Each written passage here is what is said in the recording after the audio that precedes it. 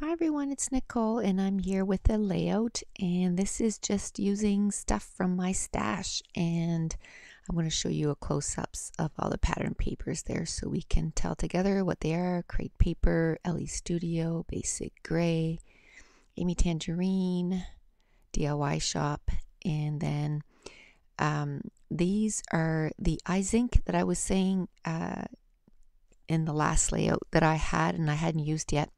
So I took out my mixed media paper, and that is 14 by 17. So I'm going to cut it down to size right off the bat. And I'm going to cut it down 11 3/4 or 11 and a half by 11 and a half. And it's too big to fit into my trimmer. So I'm going to take my Martha Stewart massive ruler, and I'm going to cut it out. And it has a non-skid side to it, so you can set it down on your surface and then it just doesn't move around. And I like that because you're handling a knife, so you don't want it to cut you or something. So these are from one of my recent hauls from Stampin' Up, and they were designer papers, and they're really thin and they almost have like a newspaper feel to them, very thin. And this had almost like it was like a story or like in a newspaper, and I'm just going to rip it, and then I'm going to use my matte medium and I'm going to glue it down on that mixed media paper. So a little background on the pictures here. I printed them on my Canon Selfie, and it's just my son wouldn't pose for the picture. He said it was okay if I took pictures of his hands, so I just took pictures of his hands on the keyboard, and then I went on the internet and just printed off the first music sheet of the song that he learned to play, and it's the song Perfect by Headley, and I absolutely love that song. Anyway, he went to school the other day, and he said to the teacher, I just want to see if I'm going in the right direction. Anyway, he played it for her, and she gave him 100% because he nailed it. And there was even a part in the song that he didn't really particularly enjoy, so he changed it. He changed the melody so that it flowed better. And she said, where did you where did you find this part of the song? And he said, well, I just changed it because I liked it better this way. Anyway, the title of this page is You Have a Music Touch, and she said that's what she told him. She said, you have a music touch, and I've had a lot of students, and I don't say that to kids, even ones that have taken music for years. And he just has, I don't know, like I said, he's only been playing for 6 weeks, and we got him the keyboard 2 years ago, but he was just playing with one hand, and mainly he was learning songs, gaming songs. He would play those on the keyboard. And but ever since, like, the teacher taught him the notes and stuff, and he's just really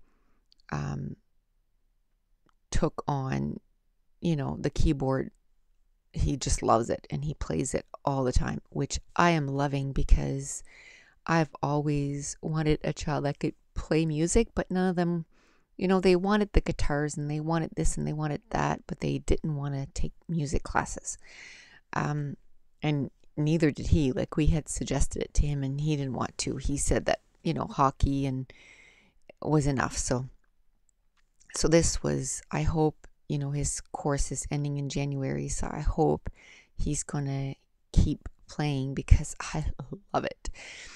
So that's just a little background to the photo. So what I'm doing is just again, it's just pattern papers and that were just from my stash. And I just cut them apart. And one of them is sort of a craft and it has music notes on it. And I'm going to keep this page in the tones of the black, the white because of the keyboard. And then I'm going to bring in, and this is where the crafty tone comes in, sort of a goldish yellow and some teal blues, just because I wanted that contrast. And I glued all the pattern papers down with matte medium. And then I took a baby wipe and I added some gesso and with a dry baby wipe. And then I found I didn't want to cover the pattern papers because I really liked it a lot. So I thought it was too much. So then I let it dry, and then I took a wet baby wipe and I wiped away in some areas some of that gesso. And I really like that effect. It really made it even more muted than I wanted. So I really like that. So now I'm just going to grab a bunch of sprays and inks, and this is totally going to be mixed media layout. And because it's sort of, a page for a boy, I don't want to overdo it either. So I can't bring in too many colors either. So I'm playing with a lot of stuff from my last haul. This is the texture paste from Ranger, and it's really light. I love it. I just wish it came in bigger tubs because that's a fairly small tub. And then I use my favorite things template that I also bought, and I said that it was one that was available with the hip kit, but I was a little too slow ordering, so I didn't get it. So I just ended up ordering it from Simon Says Stamps because I really wanted it. And I love those templates because they are super thin. So as you're adding your textured paste or your modeling paste, or this is texture paste, it doesn't go on super thick, and I love that. And then I washed the template right away because then it gets really goopy. And then I took the spray that I had taken out, and it was a Prima spray, Color Bloom. And I end up covering most of that because the blue is not really the blue that I wanted. But that's what I like about mixed media pages, is you can end up changing a lot of that color. So I wanted to play with those iZinc pigment inks. So I'm just going to take a drop of it, and I'm going to drop it on just some plastic, like a leftover from an embellishment pack, just because I couldn't find a palette. And I'm just going to add some water to it just to make it a little bit more liquid. And then I'm going to color in the texture paste. Now I could have done this two ways. I could have put a little bit of texture paste on my mat, and then I could have taken a dab of that and put it inside the texture paste and did the mixture. And I think that's what I'm going to do today. And even though I have 7 of them, like I want to do pink layout today, and I don't have any pink iZinc. So I'll have to, take something else to do some pink modeling paste. And so I used sort of an orange, gold, and a teal, and I think it's called turquoise and mango in the iZinc. And I just colored the textured paste. And now there was some left over, and I just added a bunch of water, and I just kind of dabbed it all over the layout just so that it would add a different texture to the layout too. So I tried to dry everything in between. Okay, so I lost about 4 minutes of recording there, so I'm going to have to stop it more often because with a 30-minute video, you don't want to have to redo it too often. But what I was saying was I just kind of added that texture.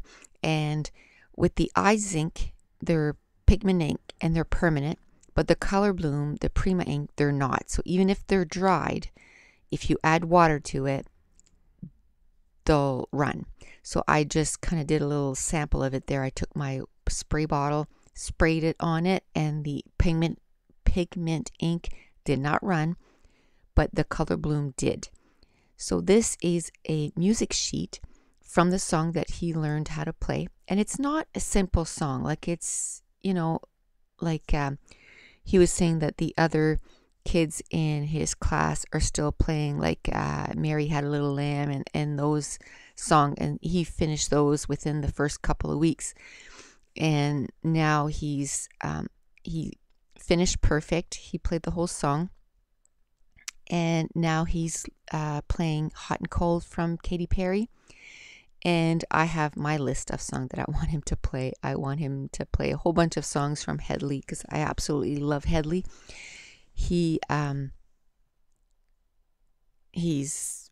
They're one of my favorite bands, them and Maroon 5. So I kind of have my list of songs I want him to play. And his room is almost right across from my scrapbook room. And he has a keyboard so he can turn up the music or turn it down. But whenever he's playing, I tell him to turn it up because I just absolutely love to listen to him play. So where this, it's sort of the first layout that I'm doing about his music, that he learned to play the keyboard in, under a month. I really wanted to put on the page the first song that he played in its entirety. So I made sure that the title or the name of the song, I guess, Perfect, stayed visible. And, then it says Jacob Hoggart. And that's the lead singer in Headley. And so I just wanted to make sure that I didn't cover that up. And as I'm doing the narration right now, I'm probably thinking that I'll probably take those little alphas that you'll see me putting later, and right under where it says Jacob's name, I think I'm going to put Headley right there so that years from now we'll know that it's the band Headley. Right now we know, but years from now, I just want to make sure that we remember that.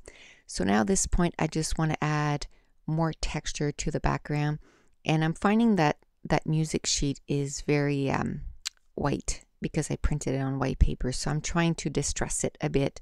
But I don't want to cover the name of the song or anything like that. I did put some gesso over top just so that when I do add the different mixed media to it, that I don't end up making the ink bleed.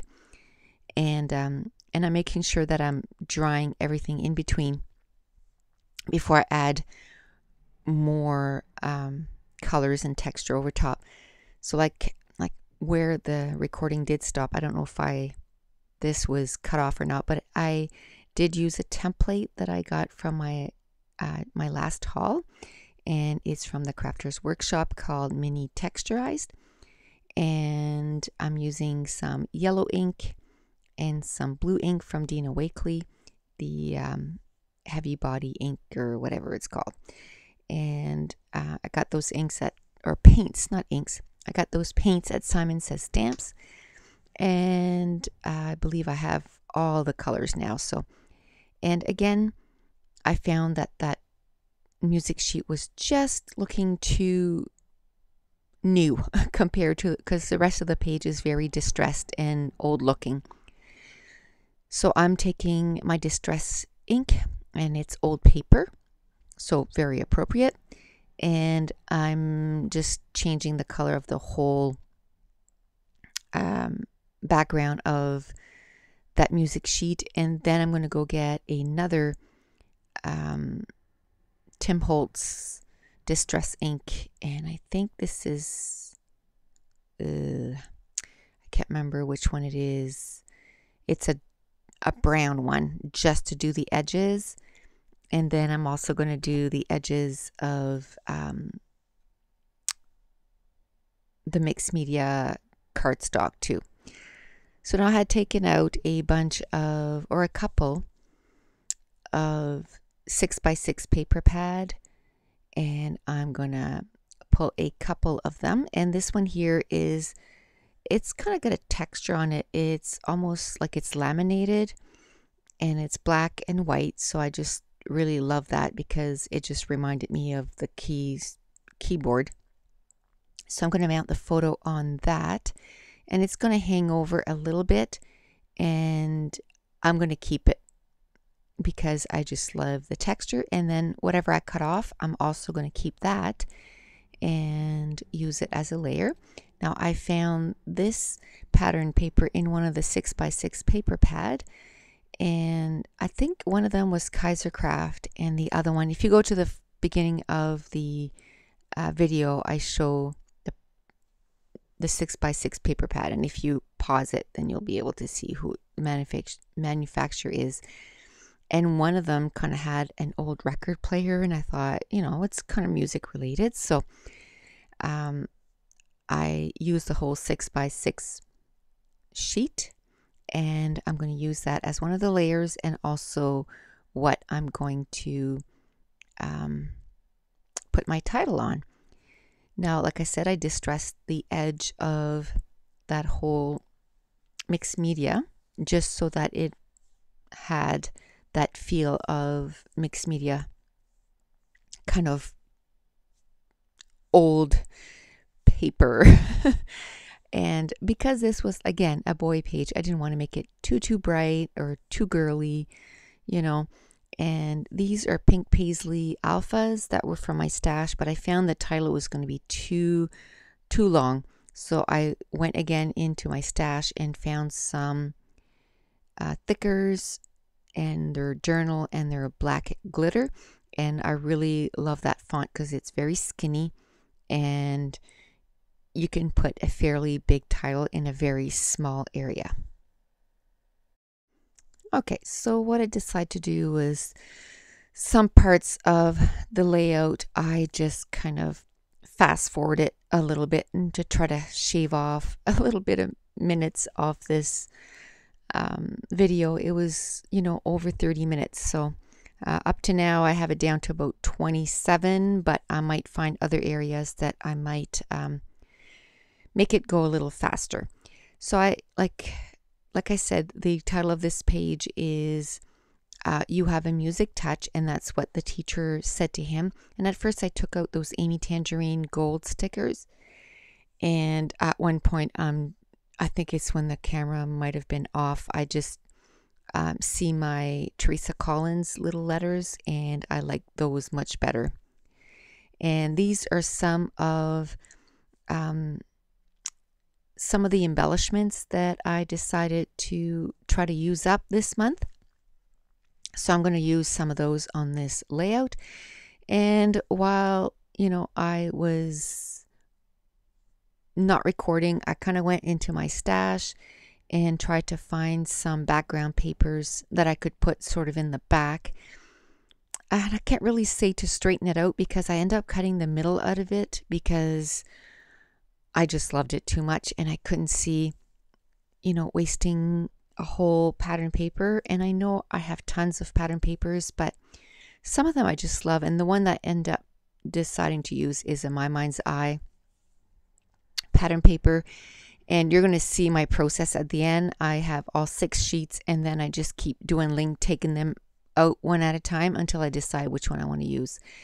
And then I took out my Creative Agenda, a 6x6 paper pad, and I did go through my 12x12, but I couldn't bring myself to all the papers that I wanted to use. The back side of it had 3x4 cards, so that meant that I was going to ruin some of the 3x4 cards in the back and 4x6 cards, so I didn't want to do that. So I remembered that I had the 6x6 paper pads, so I went and got those. And most of the page here is very monochromatic, like very old looking, with the blacks and the whites and, you know, the newspaper in the background and the craft paper. And then I used the old paper to distress everything. But I wanted to bring a splash of color, and that's where I added some of the eye zinc and some of the paints. And now I'm going to add some color, adding some pattern papers. So I'm using a few layers, and I'm not layering the whole photo. I'm just kind of doing it to one side and kind of focusing on one side of the layout, because the left side has that full 6x6, the one I'm gluing down right now. And so I didn't want to cover that up because I just absolutely love it. So to kind of balance it off, I'm kind of adding papers to the right in a different color. And a lot of that mixed media stuff from the background is not totally covered. Like in person, you can still see a lot of that modeling paste that I put in the background, and you know, the eye zinc pigment ink, and it just adds a lot of texture to the background. So I used the Tim Holtz inks, or distress inks again, and I just distressed all the edges of the pattern paper. And then one of the Creative Agenda patterns was a grid, and of course it's a 6x6 pad, so it has a hole at the top. So what I did was I counted 4 grids to the left and 4 grids to the right, and I made my own little tag. Now I'm using my Ali Edwards story stamp again, and my Memento ink, and I'm going to stamp it in black, and it's just the word currently. And that's where I'm going to do my journaling about how he just picked up, you know, music really quickly. Now I'm just going to take my ATG gun, and I just made sure that where I glued, you know, was around the tag so that I could easily slip the tag in and out. And I kind of went a little too close, so I'm going to have to, I couldn't find my rubber eraser, and so I had to do it by hand and remove the glue. And then I just kind of put the tag there, and I'm going to add some twine to it. And then it's not very embellished heavy, because whenever I do mixed media layout like this, I like to have the background kind of take a spot, you know, like, yes, the photo, you know, it's sort of, I kind of put it so it's the bottom right, and then I'm putting all my embellishments around that. And while I was off camera, I went through my Freckle Fawn kits, and I found a few clips, and I don't put the blue stars on camera, but I do put them after the fact. I grab a few brads that's in that mustardy goldish color, and it says yay, because I'm really happy that he's playing the keyboard.